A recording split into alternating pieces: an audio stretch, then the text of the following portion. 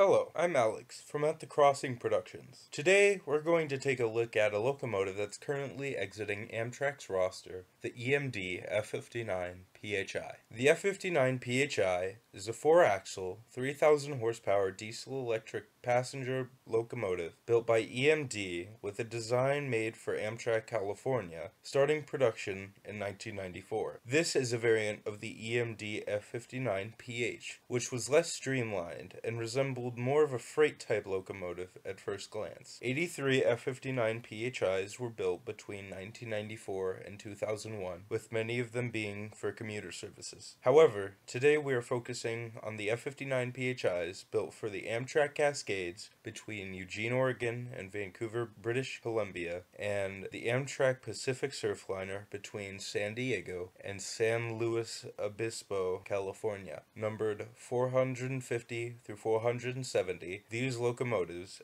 have been the backbone of these services since their beginning, but have been replaced by the new Siemens SC44 Charger locomotives. 450 through 464 ran the Pacific Surfliner, while 465 through 470 were on the Cascades. While I've personally never seen the Pacific Surfliner trains in Southern California, I had the lucky chance this year to witness Amtrak 463, a Surfliner F59, which got transferred onto the Cascade service, which I do see all the time in fact. I first saw this locomotive in February of 2018, as well as some other goodies. So, with that said, sit back and enjoy some footage of the soon-to-be-gone EMD F59PHI on the Amtrak Cascades, featuring a Surfliner one.